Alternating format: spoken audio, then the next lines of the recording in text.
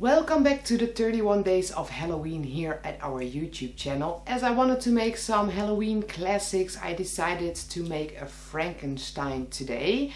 And I made it a little bit different than the classic Frankenstein is because I made metal stitches to my face. Of course I have the bolts because they need to be there to be a Frankenstein, but the rest is kind of an updated version of Frankenstein. Well, if you want to know how I have created this makeup, please keep watching because I will explain it step by step in the coming video. And if you don't want to miss any of the videos we upload to this channel, don't forget to hit that subscribe button. First we're going to map out the places where the stitches need to be, so I'm going to draw it out with a pencil liner.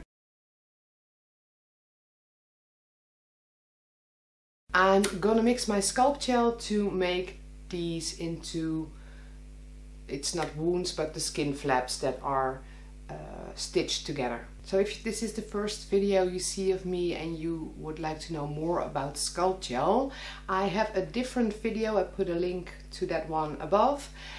You can watch to know exactly what to do and how to work with sculpt gel, but now I'm just gonna apply it on my face. Sculpt gel is a silicone you can easily work with directly on the skin, and it gives great effects.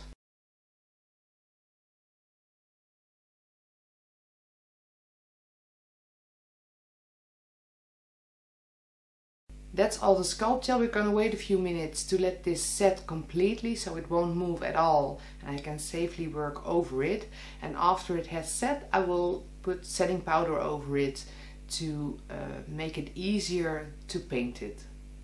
So if you want to know if the sculpt gel has completely set, don't go touch your face, because that way if it hasn't set you will ruin your makeup. You should have a bit left over. There's always a bit left over, and you can feel on there if it's set or if it isn't set. So this isn't set completely yet, so we need to wait just a bit longer.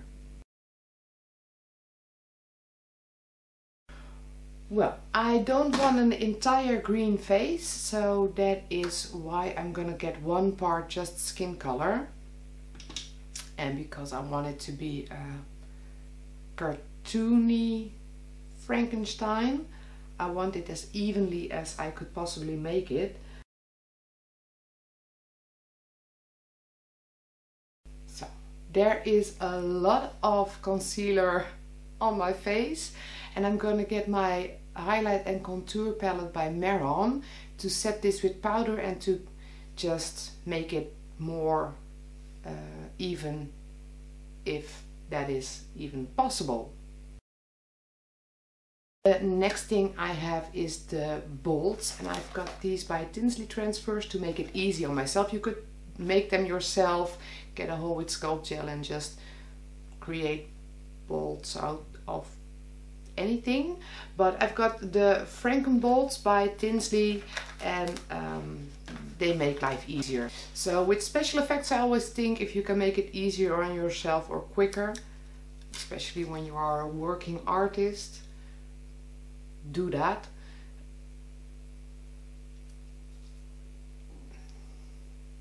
Now there needs to be a symmetry in these two, and I hope I can get that at once.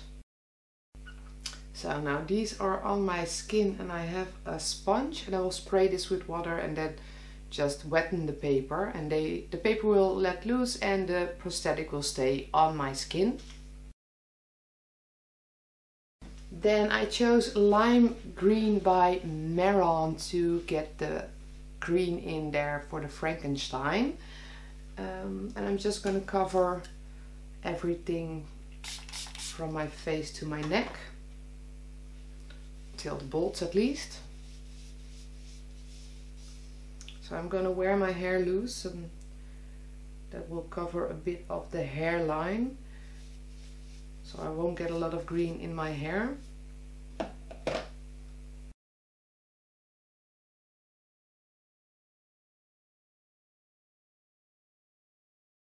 Now I have these amazing colors by Maron. These are the precious gem powders, and I'm gonna apply them over the green face paint to get some depth into what I have created.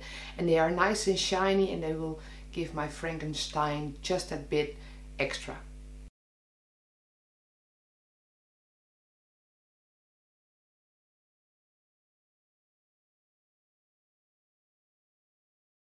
Lovely diamond color, which I will use to make a blush like effect. So this is my normal makeup, just a black eyeliner. I love making my waterline black, so that's what I'm gonna do to this, of course.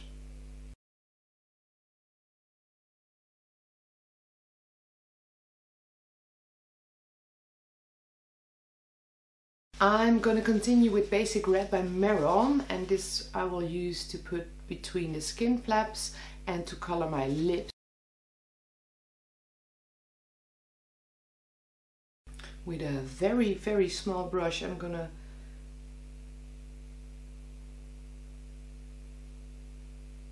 get those spaces painted between the sculpture. Well, now it's time for the fun and the stressful bit for me, because I don't yet know if what I want to create will work. Well, for the stitches I wanted to do something cool, so I found this chain in a drawer at my house, and I used to make bracelets by myself. So what I thought I would do is open these very wide and then try to glue them to my face as if they are the stitches. So I've been stitched up with silver stitching, but I don't know yet if they will hold on my skin. First let me get these in. Oh.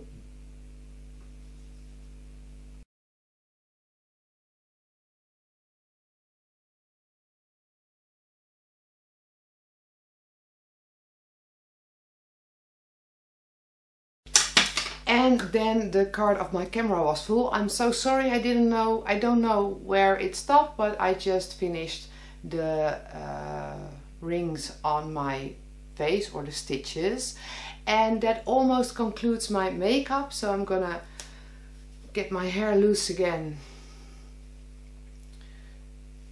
to cover up some of the green I didn't do, of course, and I'm gonna pop in a green contact lens on the green side, and then my Frankenstein is complete. And that concludes my Frankenstein makeup for today. Of course, I hope you liked it. If you did, don't forget to give it a thumbs up and come back tomorrow for a new video in our 31 days of Halloween. If you haven't already, subscribe to the channel so you will stay updated about the videos. I wish you a pleasant day, and I hope to see you next time. Bye bye!